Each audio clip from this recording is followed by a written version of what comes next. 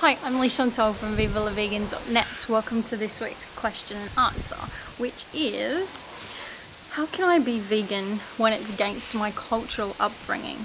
I get asked this quite a bit actually, and this is a really important one. So I just thought I'd just go through a bit of the history of veganism for a few places. And if you're not aware, most non-Western cultures, rice and beans are their staples. And these foods don't need refrigeration, they keep longer, and they're more affordable because most people still live on $2 a day, which is very surprising for a lot of us in Western culture. Meat and animal products, if people do consume these things, they're seen as like a special occasion thing, and they're definitely not eaten all the time, and they're definitely not eaten, as a lot of Western people do, as the main focal point of a meal and then just have some vegetables on the side. Vegetables, beans, rices, that's the main staples of a lot of people's diets in non-Western worlds. A lot of vegan and vegetarian food is still seen as pauper food because it is more affordable for a lot of people. So this is a bit of a stigma that we still need to address and we still need to move past.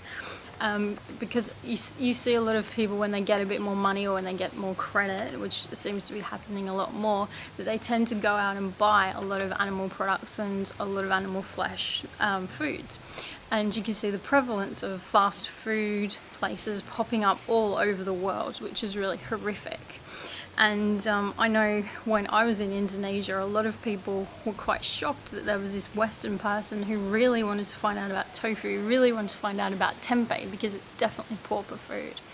Unlike in Western cultures where a lot of people don't really use tempeh, maybe tofu, but they don't really like it that much. In Indonesia and some other Asian cultures, they use these foods quite often in most of their meals. Yeah, definitely they would add other things to it that wouldn't be vegan, but it's not as hard for them to add something new to a diet, you know, because they can just take out some of the things from the soups that they have and just keep it into a vegan soup. So there's a lot of ways that you can transform meals that people are used to already into a more vegan and cruelty-free meal.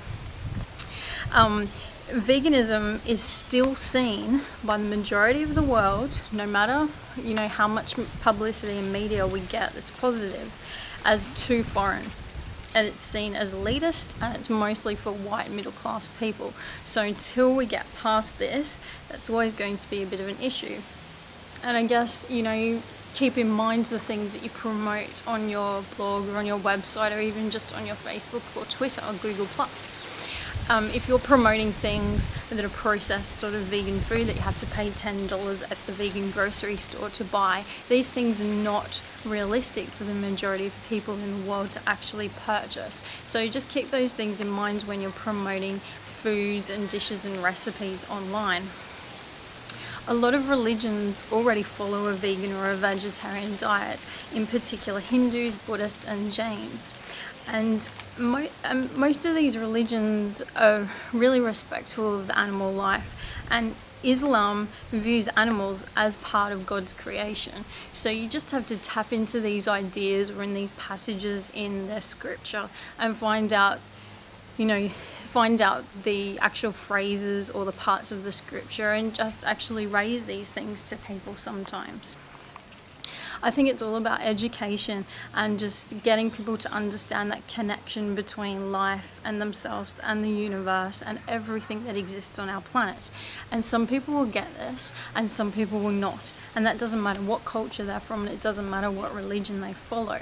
You either get it or you don't. You're either willing to try something new or to evolve your sort of way of thinking about things, especially if you've just followed the mainstream most of your life. So it's just having a conversation in a non-judgmental and non-threatening way with other people to educate them and find out about what they're into as well. Find out about their culture, find out about their religion and their other beliefs, how they've been brought up by their family. You know, do they do the cooking, or do they have to eat whatever their grandmother or their mother makes all the time? You just have to find out these things. Instead of it being preaching at someone, you're just having a conversation and finding where all these things can actually lead to. And I guess it comes down to whether you do what you're told, or you do what mainstream society tells you to do and to follow, or whether you know what's right in your heart and your soul and you put that into practice. So you can follow your culture, you can follow your religion, you can follow whatever you like, but you can still not harm animals. So just do your research, find out more, and live compassionately and peacefully as much as possible. We need more vegans, and in particular we need more vegans to stand up and speak out about these sort of things, and to stand up and say, hey, you know, I'm a vegan, I'm a Muslim, or I'm a Jew, or I'm whatever. And they, you know, just say that they're proud of that and they're doing everything that they can, still following their religion, still following their cultural upbringing, but they're still leading a compassionate lifestyle.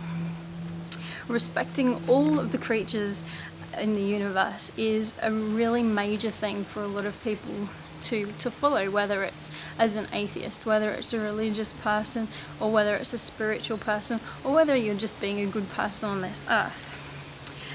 So as vegans and as just people upon our earth, we need to look after ourselves, each other, our universe, and all the creatures that inhabit it. So I hope that helped, and good luck with your journey. See you next week.